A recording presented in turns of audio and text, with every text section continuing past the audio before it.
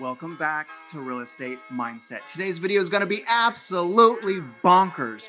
Now, welcome to the age of stagflation. I'm Travis Spencer and I'm going to be your host. Today, we're going to look at recession and the increased interest rates that are causing it. Unfortunately, the Federal Reserve is late to the party.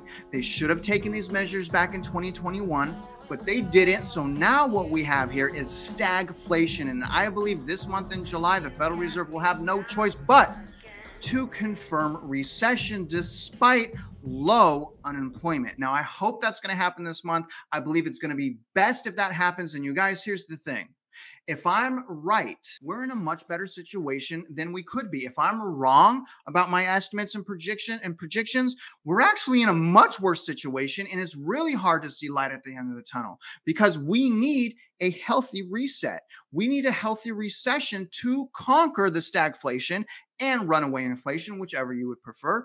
But regardless, we're going to jump into an article from ZILLOW that's titled, "Mortgage Rates Drop as Investors Eye Potential Recession." And after I'm done reading this article, because it's very short, I'm going to pull up the Fed economic chart that is going to show interest rates because I want to go over the interest rates. I did not include it in my last Thursday housing market update because I did not have time. And then we're going to look at the 10-year and the 2-year treasuries to get an idea of what's happening and is it spelling out recession? Will interest rates go up in the future? So all in all, y'all, that is what I'm providing today. I hope it's a tremendous amount of value. Remember, I am not a financial advisor. My bio is husband, father, renter, investor, and someone that made mistakes in 2008 and over purchased, which led to foreclosure. Not only did that mess up my credit for 7 to 10 years, I was also issued a deficiency notice to the IRS for $180,000. So you're surprised I'm ringing the alarm? I really hope I'm ringing the alarm loud enough. I'm giving you guys enough data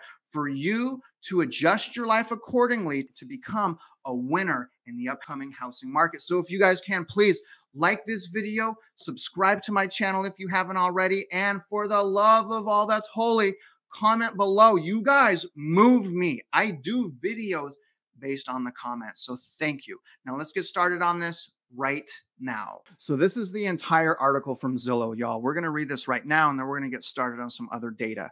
Mortgage rates declined for the second week in a row. Investors are pricing in more risk of economic slowdown and a potential recession, which may slow the pace of future interest rate hikes at the Federal Reserve.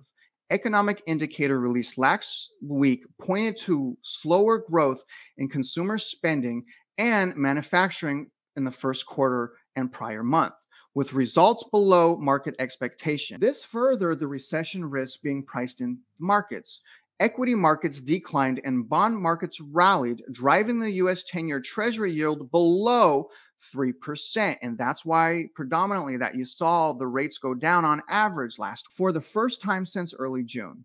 Lower rates have not led to an uptick in mortgage activity. However, as the Mortgage Bankers Association reported, mortgage applications were down last week.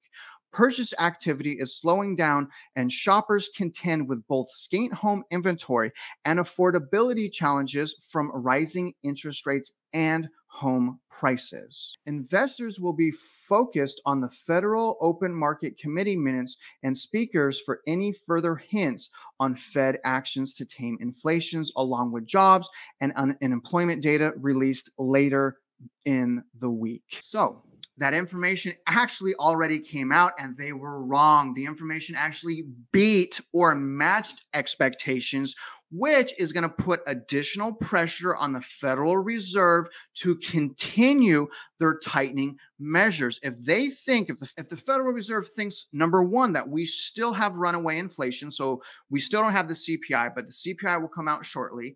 Number two, if the Federal Reserve thinks that we have a super strong economy, then they're going to take stronger actions, which means once that CPI number comes out, now that they think the economy is still firing on all cylinders, if that CPI is higher than our last CPI, mark my words, the Federal Reserve is going to tighten even stronger in our housing market, and demand will continue to get crushed, and it's going to increase the risk of a stronger, deeper recession. Because again, like I'm saying, they were late to the party. It should have happened in 2021. Now, we actually want a recession. We want it now. We don't want a major recession. We want a recession enough to curb demand even more, to calm inflation. So the longer that demand is crippled and the more that demand is crippled, that's going to continue to put pressure on value and prices of homes. So the longer this continues, you guys, the better it's going to be for people like me that are renting, that are sitting on the sideline.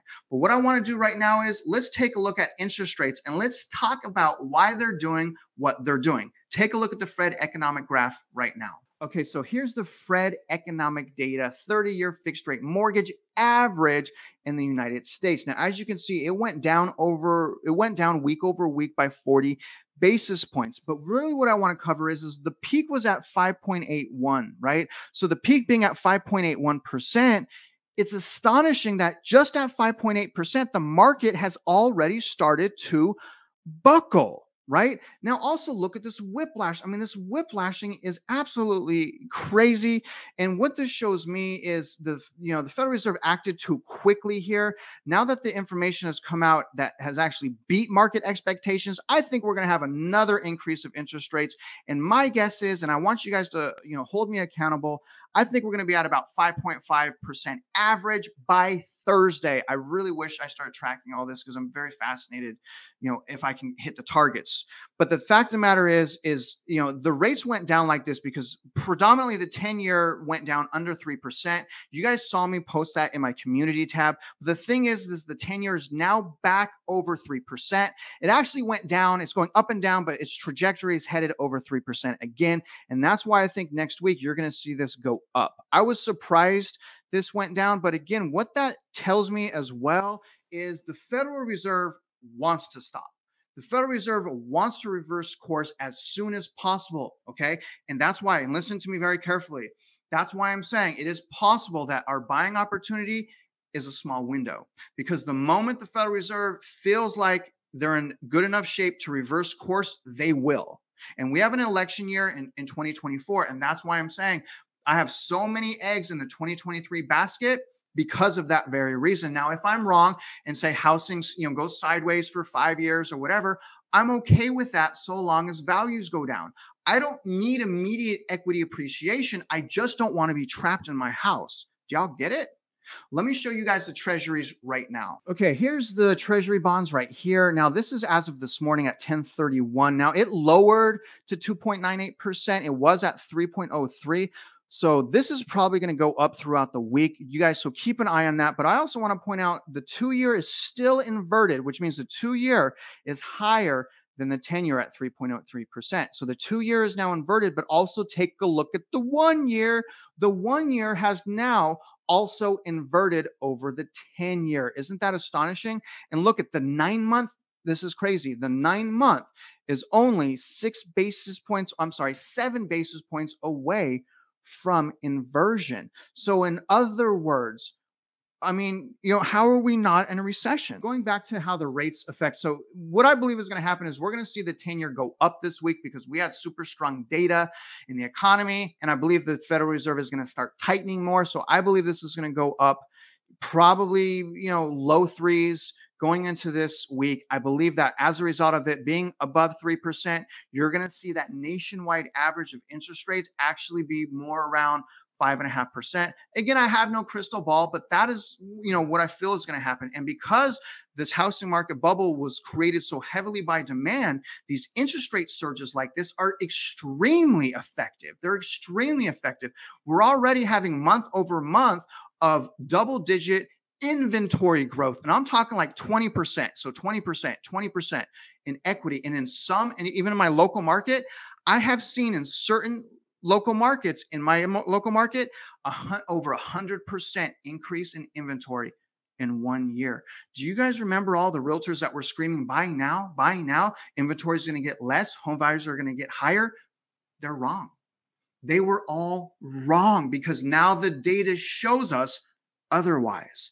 So if they continue to make that argument, it's just not justified unless for some reason these trends reverse. But the trends are not going to reverse. right? Unless the Federal Reserve flip-flops, which I doubt that happens this year, and probably maybe in 2023, maybe, but this is what we want to happen. In other words, we want a healthy recession. So in conclusion, here's the thing. We have never experienced anything like this before, but not only have we not experienced anything like this before, I believe there's so many economists that are getting this wrong because the data is so tainted. The year-over-year data is tainted. The month-over-month data is tainted. They're all kind of historical ups and downs. Because of all of those reasons, people are getting it wrong. And that's why there is such a radical difference of opinion. We've not been through anything like this before. The data trends are tainted. So some people hold on to certain trends, even though it's not realistic. Now, other than that, you guys, I hope you guys got some value. Hit the link in my description. Check out this article from yourself.